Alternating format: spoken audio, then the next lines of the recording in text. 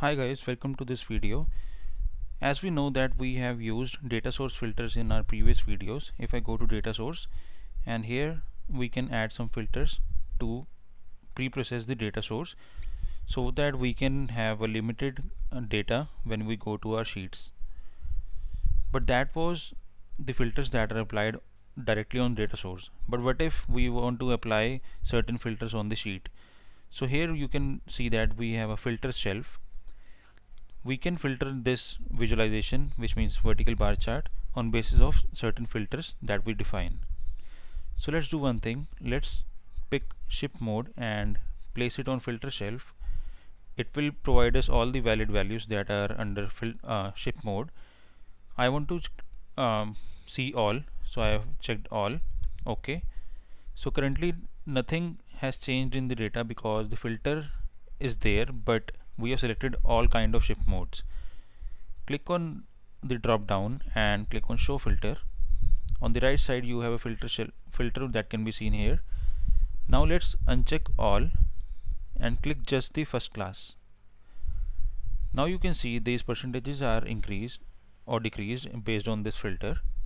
So basically these are updated, and we can see that from Feb to March it has more than 500% growth for the first class. Let's check the second class. Here we don't see much different as first class. It just has a 74% increase from Feb to March. So we can do similar kind of analysis by selecting both, or we can also select standard class. So these filters can be applied very easily in Tableau.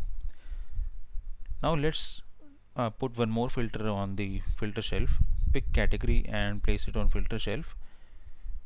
It has three categories which are valid values: furniture, office supplies, and technology. Let's click all and OK. Let's click on drop down and show filter. So we have this category filter in place. So let's ignore office supplies and just see the percentages for furniture and technology.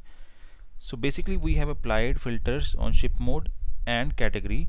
So this visualization is currently presented on basis of the AND condition between both. So basically at the back end it is running like ship mode is equal to first class and second class and standard class, and there is a AND condition between ship mode and category, where category in furniture and technology.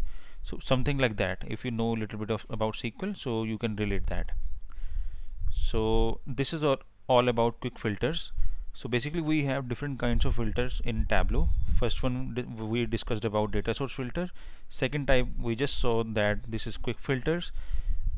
Now as we go ahead with some advanced tutorials, we will cover some more types of filters that are very important in Tableau, because every type of filter have somewhere in hierarchy.